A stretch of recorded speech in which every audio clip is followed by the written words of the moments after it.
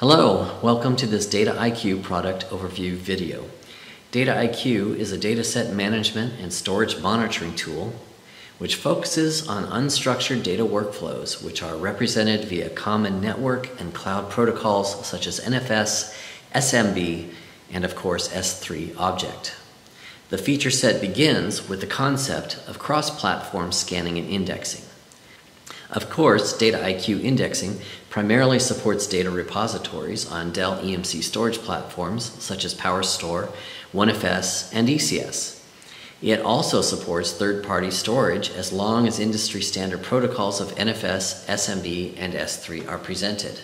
It all begins with the single pane of glass approach found in DataIQ's browse window. This presents an aggregated view of all of the configured volumes, a DataIQ abstraction of network shares and S3 buckets. So each volume represents data that has been scanned and indexed according to path and file name information. The indexing is stored within the index database and is represented in the lower portion of the browse window where folders files are displayed along with file counts, aggregate size, average age, and distributed costs as assigned by the business when the volume is configured. The left pane of the fully in-browser display contains actionable tabs specific to working with the volumes. The right-hand pane provides views into the metadata attributes of the volume contents and provides available actions native to DataIQ along with any installed plugins which extend DataIQ functionality. Once all of the data has been scanned and indexed, it's now possible to execute fast searches across all of the volumes. You have the option of searching all volumes or the current folder. In this case, let's search for the word Lighthouse. We'll type in Lighthouse, and DataIQ will access the index database and search across all of the volumes, and we can see that the word Lighthouse has shown up in two different volumes. One is an NFS share and one is an S3 target on an ECS. These results can be flagged for later actions. Now that flagged items have been mentioned, it's appropriate to take a look at the Flagged Items tab. This is a tool that allows the user to filter out all of the data that doesn't pertain to their current method of thought at the moment. When you're browsing through multiple volumes, NFS, SMB, S3, it's possible to get completely lost down in the folder trees of any file system. The flagged items allows you to select during your workflow items of interest to be reviewed in a pane together. So as you see here, I'm going through my file system, I'm working through my day, taking note of files of interest, folders of interest, and I'm flagging them for future review. And then we will go to the flagged items section.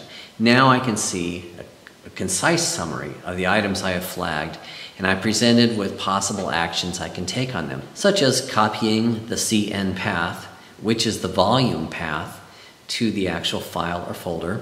These can be selected and copied out to a notepad, out to Excel spreadsheet, out to other media for future actions, or you can call any of the plugins which may have been installed in DataIQ, such as transfer, to transfer the file from one location to another.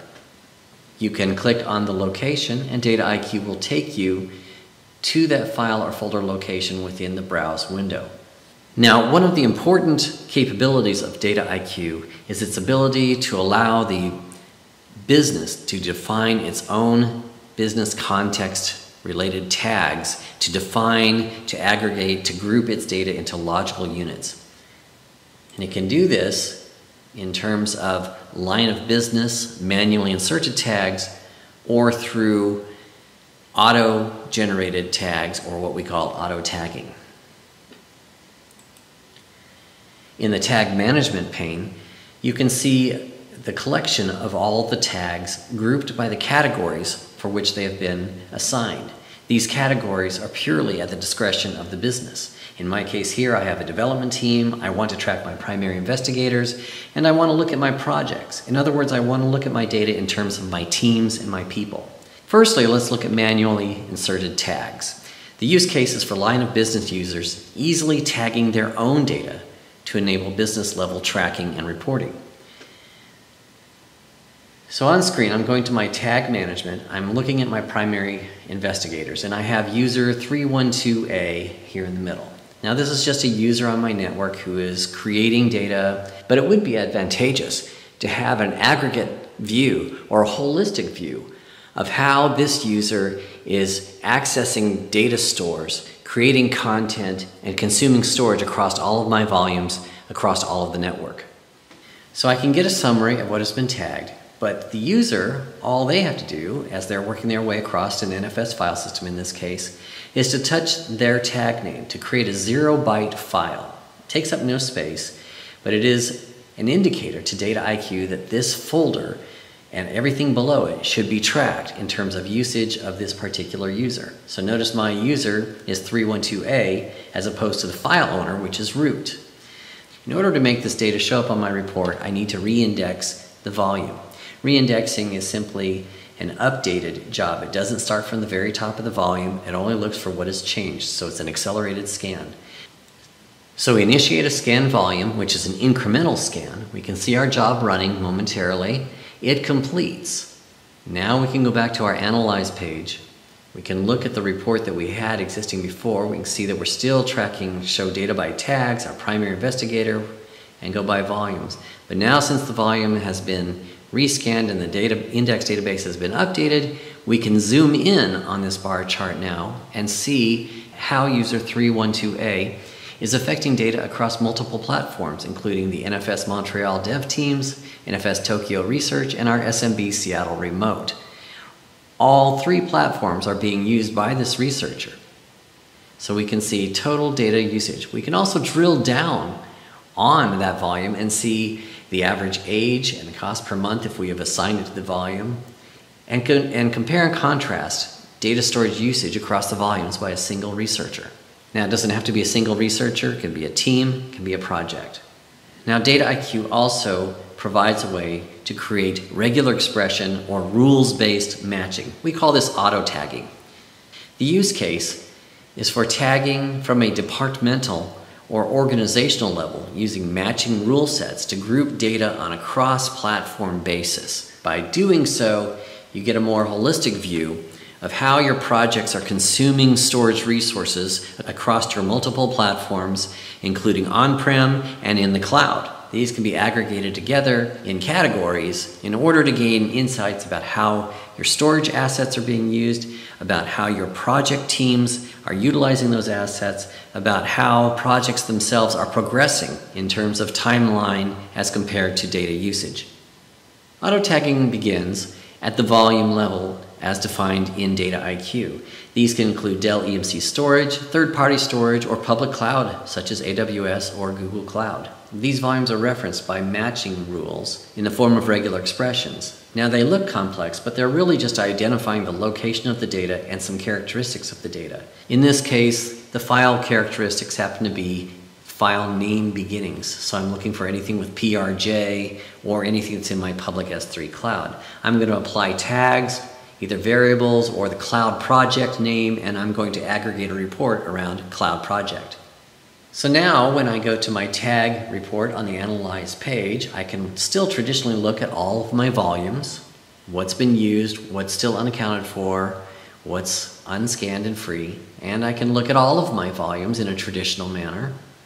So I can see my GCP publish point, I can see my S3 team collab, I can see my SMB Seattle remote. But that is still limiting my view to the platform approach. Now, if I have costs assigned to those volumes, I can begin to compare and contrast my data usage in terms of my cost. Here I have some rather outlandish numbers assigned because my test data set is so small, but it's done so to illustrate the point. Now, if I look at tags, and I ask for the projects because we had a category called projects, and I go back to size, now I can see how my data is organized not by my platform, not by my protocol, but by my projects. And here's my cloud project report. I can drill into my cloud project and get insights as to how my teams are using the resources to the cloud project. And all of this is aggregated into a single view, which can be defined in terms of size, or, once again, the costs assigned on a per storage basis. We can drill down into any of the volumes that have been aggregated in this view, And I can see exactly what data is in use by the team as assigned by this project. I can also look at the same view from a cost basis, if I have any costs assigned. The microservices architecture of DataIQ provides an API access to which extensions of DataIQ functionality can be developed. These extensions are in the form of plugins, which can be incorporated into the DataIQ UI. One of those extensions is known as DataMover. DataIQ DataMover plugin allows the line of business user or the IT admin to selectively move data from one volume to another volume and even change the path for which the data exists. The DataMover plugin supports protocol movements between NFS, SMB, and NFS to S3, SMB to SMB, etc. There are many different ways you can move data around to get the most value out of your data in terms of its placement in relation to age and cost of the architecture. As mentioned before, the data is moved selectively. This is not a mass engine. There's no scheduling. There is no policy engine. This is designed to be a manual process where you can select data based on what you know about the value of the data inside the file. In this case, let's choose to move this log file as opposed to the other log files for analysis. We're going to select the transfer link, which brings up the DataMover UI, and I want to move this to my NFS Tokyo Research folder, but I'm not going to delete the source, which means it's simply a copy of the data. I'm sending a copy of the data from this volume on my NFS Boston Corp NFS share over to my NFS Tokyo Research share. We can view the transfer. We can see that the data actually has been moved from one place to another. We can see other details about the job. We can go to that volume. We can browse down into the target volume, and we can verify that the data has in fact been copied. If I go to my TME folder, I can see that that log file now exists. Notice that the file is visible from within the browse window without having to do a rescan of the volume. This is because DataIQ keeps track of its data placement and updates its index database, so you do not have to rescan volumes. The V2 release of DataIQ brings with it some new functionality. Storage monitoring was added specific for OneFS, PowerScale, and Isilon cluster monitoring. This cluster monitoring pulls information directly from the Isilon clusters using the metrics that OneFS provides. It has been aggregated together into the cluster summary dashboard, or the cluster ops dashboard, as it may be called. It's possible to monitor up to 70 clusters simultaneously from the cluster summary dashboard. Here I have 2 clusters showing side-by-side information. It's designed to elevate the current status of the cluster. You get a view of its health, the OneFS version, the node counts, total capacity, and overall performance. To the right, you have a dashboard navigator, which gives you a series of drill-down enabled sub-dashboards. These dashboards cover the various topic centers that may be of interest to an IT admin. By selecting on one of the clusters from the cluster summary dashboard, you can get a drill-in view of an aggregated summary. This gives you the overall health from a node status standpoint and any errors or alerts that might be elevated. Other dashboards, such as the client and user dashboard, are designed to give you a view into what the end user may be experiencing in terms of protocol latency, operations per second, overall throughput, protocol drill downs, protocol events, which may correlate to the current end user experience being reported.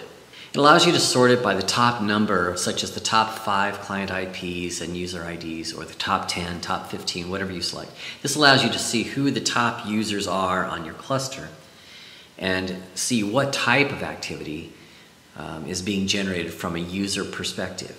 There are network dashboards to help you sort through the different protocols and network usage across your IP pool. And then there are also hardware-based dashboards that give you a view into the individual disks into the nodes, the node pools, operations across those node pools, any errors, anything that's gone into an offline state. Each of the graphs provided within the dashboards allow you to select a range, either with the mouse selecting over a time range or by going up to the upper right-hand corner and selecting from the drop-down options such as last 30 minutes, last 5 minutes, last 6 hours, whatever time range you're wanting to focus on in order to ascertain activity across your cluster or clusters. All of this event data is stored in the timescale DB on the DataIQ server, so care must be taken in terms of sizing for that storage.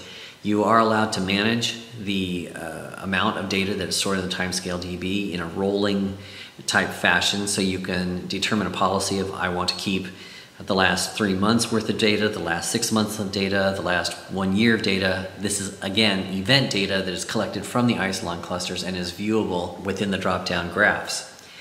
So in summary, DataIQ provides visibility into the context of your data, business insights around the way your data is organized, and IT admin insights into the way the data is accessed via the storage monitoring dashboards. So it has two audiences, the business user and the IT administrator. Thank you for watching this solution overview of DataIQ.